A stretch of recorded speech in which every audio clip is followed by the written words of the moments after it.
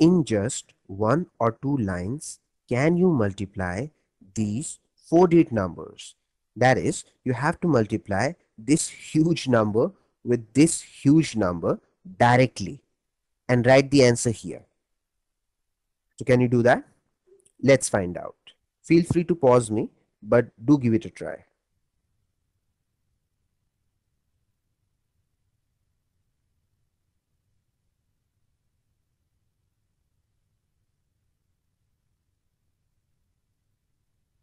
The correct answer is this. That is this huge number. So did you get it? Well, if you got it, then hats off to you. Your number crunching skills are simply brilliant. If you did not get it, then just learn this trick and I assure you that you'll be on your way to becoming a human calculator. So let's first see the usual way of multiplying these numbers. So as you must have imagined by now that it will be really long. So please be a little patient. Okay. 4 2 times is 8. 4 3 times is 12. 1 is carried forward. 4 4 times is 16 and 16 plus 1 is 17. 1 is still carried forward. 4 5 times is 20 and 20 plus that 1 is 21. Now leave a blank space here and start multiplying with this 2. 2 2 times is 4. 2 3 times is 6. 2 4 times is 8 and 2 5 times is 10. Now leave 2 blank spaces here and multiply with this next digit. 1 2 times is 2. 1 3 times is 3. Similarly 1 4 times is 4 and this would be 5. Now you have to leave 3 blank spaces and start multiplying with this 3. So 3 2 times is 6. 3 3 times is 9. 3 4 times is 12. 1 is carried forward. And 3 5 times is 15 and 15 plus that 1 is 16. We have almost run out of space. See, this is the problem with this method. It is very long. Anyhow, so add these numbers in the columns. So this would be 8. 4 plus 2 is 6. 7 plus 6 is 13. 13 plus 2 is 15. 1 is carried forward. 1 plus 1 is 2.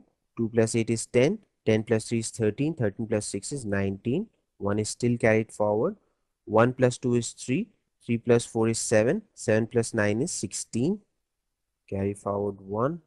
1 plus 1 is 2. This would be 7 and then 9. This would be 6. This would be 1. And finally, we have the answer.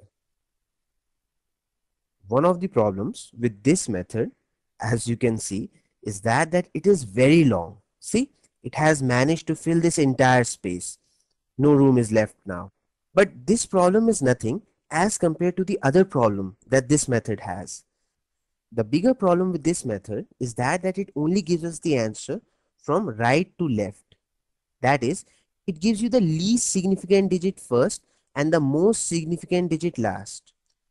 Now the problem with that is that you have to wait right till the end before you can even start saying the answer.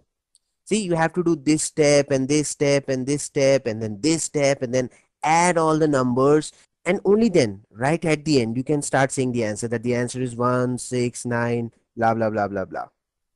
So any method that can give us the answer from left to right, that is the most significant digits first, like this, it will immediately skyrocket our calculation speed. So today is your lucky day, for I'm going to teach you that method.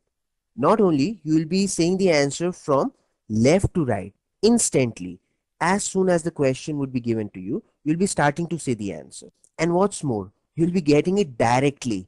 That means that you'll not be even required to put any of these steps. You'll get the answer in just 1 or 2 lines. How good is that? Let's check it out. Here is your fast way. 3 5 times is 15.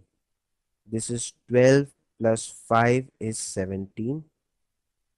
This is 9 plus 10 is 19 plus 4 is 23. This is 6 plus 20, that is 26. This is 3. This is 8. 3 plus 8 is 11. Now 26 plus 11 is 27, 37. You see, already I have half of the answer digits with me. If you ask me what the answer is, I can start saying it will be 1, 6, 9, 6, and blah blah blah blah blah. Okay, let's find the other half as well. This is 2 plus 16 is 18 plus 6. 18 plus 6 is 24. Now this is 4 plus 12. 4 plus 12 is 16. And finally, 4 2 times is 8. So the final answer is 1696958. That's it. Question solved.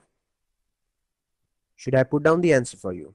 Okay. So the answer is 1696958. See, we directly multiplied a 4-digit number with another 4-digit number and got this huge answer in no time. So now tell me honestly, did you like this trick? Well, if you did, then I would explain it to you what I have just done. Then you can also do the same and impress anybody. People will think that you're a genius, you're a math wizard, you're a human calculator. Right, so let's check it out. Even this technique has been taken from that same 3000-year-old book called Vedas. And the original Sanskrit name of this technique is Urdhva Tir Yag Bhayam.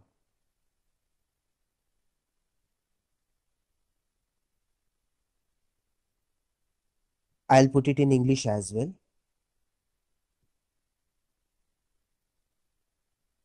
These dashes at the top of the vowels mean that you have to extend the sound of the vowel.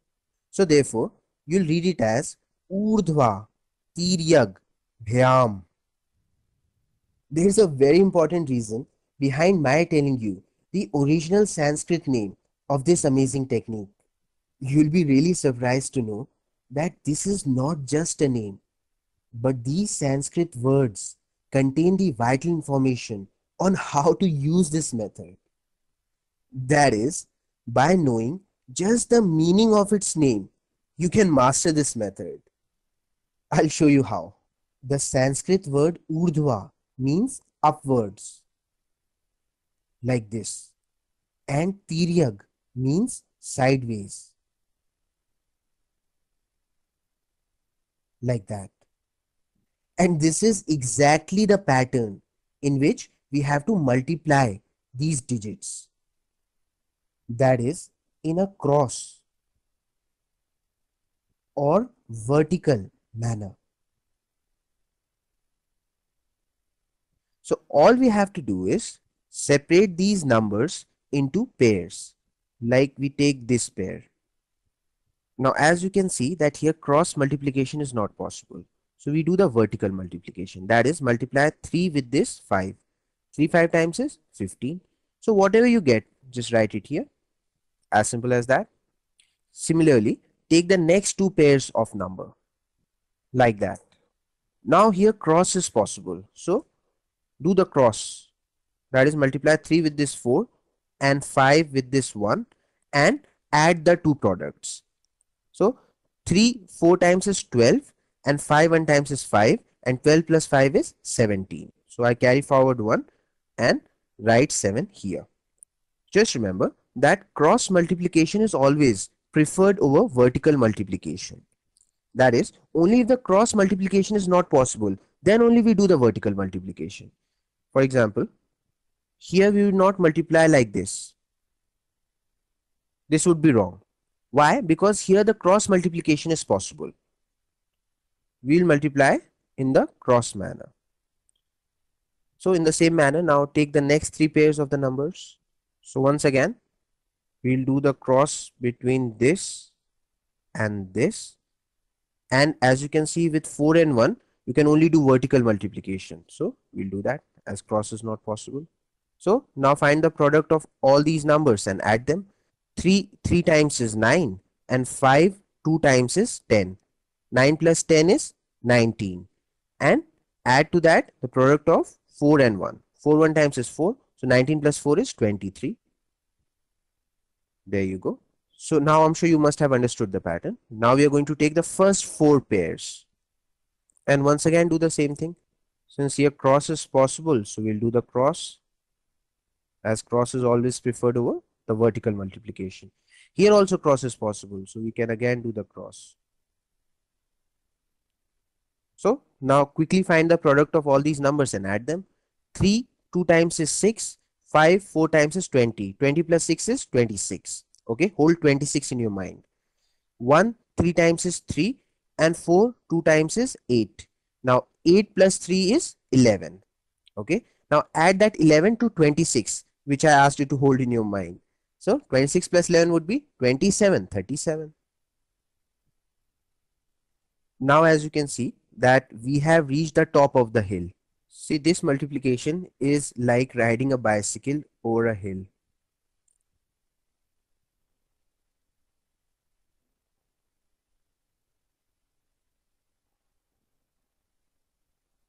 That is, you paddle your way all the way to the top of the hill to reach the highest point. Isn't it? We started with the first pair and then took the first two pairs, then took the first three pairs, and then took the first four pairs. This was like the highest point. We can't go beyond that. From here, it's a downhill task. That is, it is easier. Why? Because now you take the last three pairs. Okay, you're going downhill, then the last two pairs, then the last pair, and you're done. Now, since we have already reached the highest point, we have taken the first four pairs. So now time to go downhill. Enjoy the ride. This is much more easy. So do the cross with this and this. And here you can't do the cross, so do the vertical.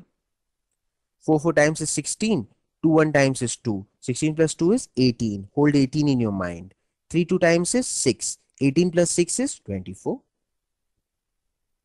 Now take the last two pairs. 2 2 times is 4. 3 4 times is 12. 4 plus 12 is 16. Now the last pair. So 4 2 times is 8 and we are done. Now you can just say the answer.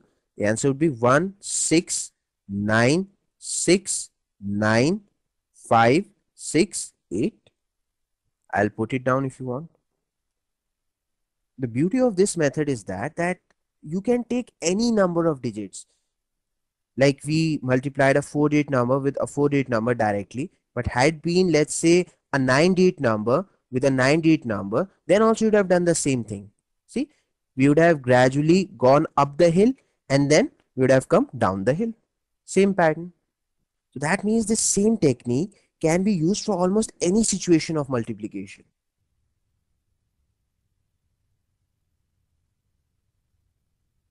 Take these dots as the digits. So take the first pair, and since the cross multiplication is not possible, so do the vertical multiplication. Then take the next two pairs, and since the cross is possible, so do the cross multiplication.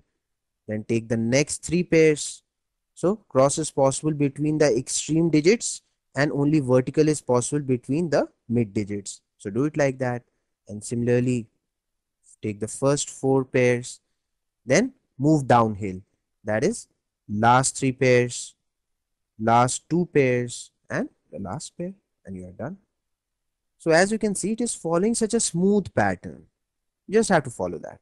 Go up the hill and then down the hill.